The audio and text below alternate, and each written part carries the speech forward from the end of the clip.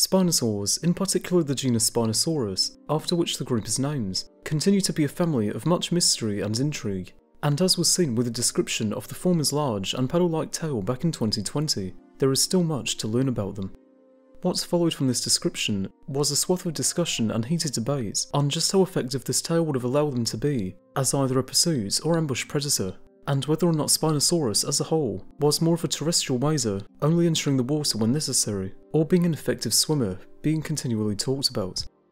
A more recent description made early in 2022 has turned up and clarified information and data on not just Spinosaurus, but also the close relatives like Suchomimus and Baryonyx, which alongside other animals has revealed a lot about them, and there are quite a few surprises to be had. Secondary, aquatic adaptations have independently evolved more than 30 times from terrestrial vertebrate ancestors, and for decades it was assumed that based on fossil evidence that non-avian dinosaurs were an exception to this pattern.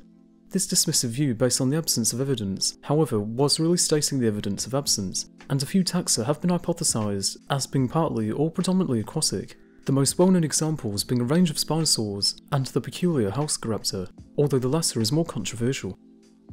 Said controversies remain, and have remained, ambiguous, largely due to the difficulty of reliably identifying unambiguous anatomical adaptations for aquatic habits, especially in these extinct animals.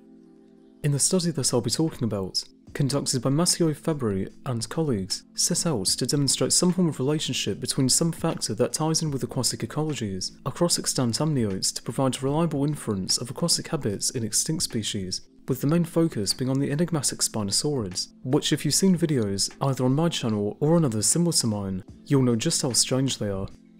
The idea for the study came about partially after a museum visit, with Fabri remembering going around the zoological exhibition of the Museum La Spicola in Florence and noticing a mounted skeleton of a hippo. He stated that in person he was, quote, shocked to see how an animal that we're used to seeing in aquatic environments doesn't have striking skeletal traits suggesting such ecology, end quote, which got him wondering as to whether non-avian dinosaurs, in particular Spinosaurus and other Spinosaurids, had other, more well-hidden aquatic traits too.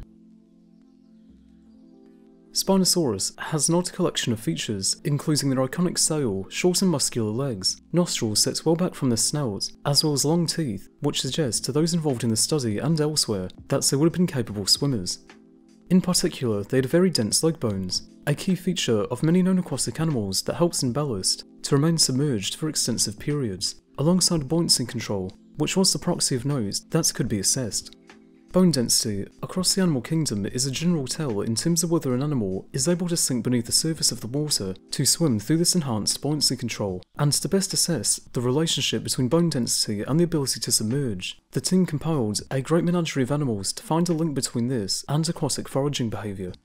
The adaptation to aquatic habitats constitutes a major evolutionary transition, often culminating in a fundamental and very noticeable transformation of the ancestral body plan, although this isn't always the case. Many aquatic taxa possess few, if any, readily visible anatomical indicators of a water-related ecology, and instead share numerous traits with terrestrial animals, key examples being hippos as mentioned, as well as some of the earliest cetaceans. It is therefore plausible that some dinosaurs then, currently considered to have been fully terrestrial on the basis of anatomical proxies and phylogenetic bracketing, might instead represent the early stages of an evolutionary trajectory and transition towards more aquatic environments. Osteosclerosis, which is characterised by the hardening of bone and its resulting density, as mentioned, occurs widely as an adaptation to aquatic life in extant amniotes, with it involving the additional deposition of bone mass, leading to the presence of a thick bone cortex which infills the medullary cavity, the hollow part of the bone which contains the marrow. Although previously used for paleoecological inference, bone density has generally been used on single clade-specific studies, and in order to more broadly assess a correlation between this and an aquatic lifestyle, more comparisons with a phylogenetically broad datasets would need to be made to find a more clear correlation for the study to proceed. Fabri and his colleagues put together a dataset consisting of femur and rib bone cross-sections from 380 total observations representing 206 and 174 extant and extinct amniotes respectively, with 84 overlapping taxa occurring between the two datasets. It included mammals, modern reptiles and birds, alongside 39 non-avian dinosaurs and 7 Mesozoic stem birds to test for correlations between density and ecology. The scope of the study continued to expand, according to Dr. Ibrahim, one of the key researchers involved in our current understanding of Spinosaurus and its anatomy, as the team continued to think of more and more groups of vertebrates to include, with animals as mentioned being collaborated together across both a range of clades and sizes, not to mention niches. This large sample size, in fact, is one of the largest and most phylogenetically comprehensive ever assembled up until the study's published results, meaning that any such trends relating to bone density and the niches in animal fills should be somewhat evident considering. To properly visualise the differences in density, terrestrial and flying amniotes have, as mentioned earlier, a large medullary cavity, which leads in turn to a lighter skeleton, and appear more ring-like in cross-section when compared to the nearly completely solid ones of more reliably aquatic animals. The analysis of the data confirms that there was indeed a correlation, and was therefore an excellent indicator in assessing aquatic tendencies and habits. While there may be some more controversial elements which will be discussed later, the data presents a clear picture in regards to Spinosaurs, and even with them there are some surprises, and that their behaviour was even more diverse than originally thought. Subaqueous foraging, where animals feed underwater for prolonged periods, as clarified in the study, was evidently found to be the case in Spinosaurus, clustering closely to adept swimmers like the protocetid Myocetus, a basal cetacean, which has been inferred to have been somewhat amphibious. A big surprise resulting from this clustering was that Baryonyx, that's while appearing more terrestrial inclined due to its different anatomy, also plotted closely, and alongside Spinosaurus as a subaqueous forager, having the highest values of any of the other dinosaurs in the study, being similar in bone density to elephants and hippos, and being higher than any extant taxa that otherwise do not undergo habitual submersion in water like these aforementioned mammals do. This high bone density is present not just in the femora and dorsal ribs, but also extends to the rest of their limbs, alongside axial pneumatization in their cervicals, increasing their density even further. This association of diving habits in these animals, while indeed well supported beforehand, and even more so after the study, still has some contention surrounding it and the extent to what they were doing in the water. Ibrahim and his team have previously suggested that Spinosaurus would have been more so of an aquatic pursuit predator, although others like Thomas Holt and David Hone have suggested that because of the orientation and anatomy of their skulls, alongside the morphology of their necks, that they were more suited with wading and vertical striking like herons, rather than catching prey underwater.